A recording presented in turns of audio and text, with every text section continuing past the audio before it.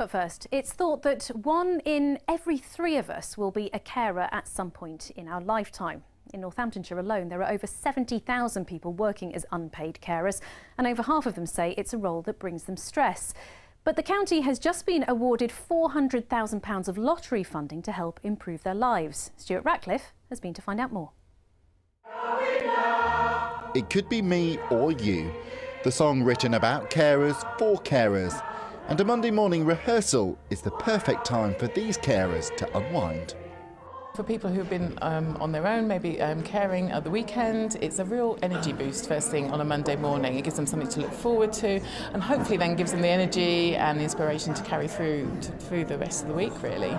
And what sort of difference do you see in the people when they come through the door and then when they leave afterwards? I think it's that sense of energy and that being back in a community setting, being with their friends, especially as most choirs do sort of operate in an evening time, and that's not always a good time for carers. This is one of just many social events. Bailey cares for his wife, but every week he's here, either singing or playing the ukulele.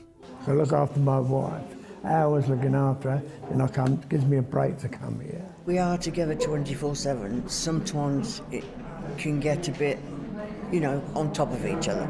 But with him coming to these things and they have the care meeting once a month when they go out, it's just nice for him to have a bit of him time.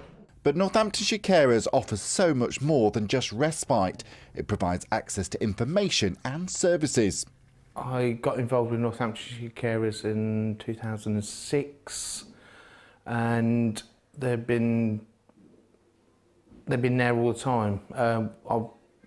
It's a bit of, how can I put it, it's a bit of sanity in my world. People explain what you can do next, if you are stuck with it, so for your what to do for your like benefit service, what help can you get because of your problem.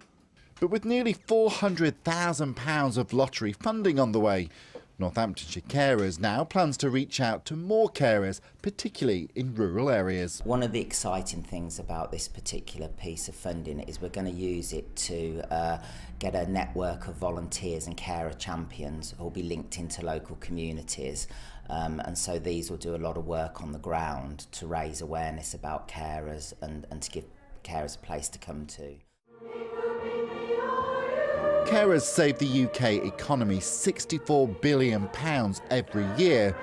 But the value of events like this, many here would say, is simply priceless.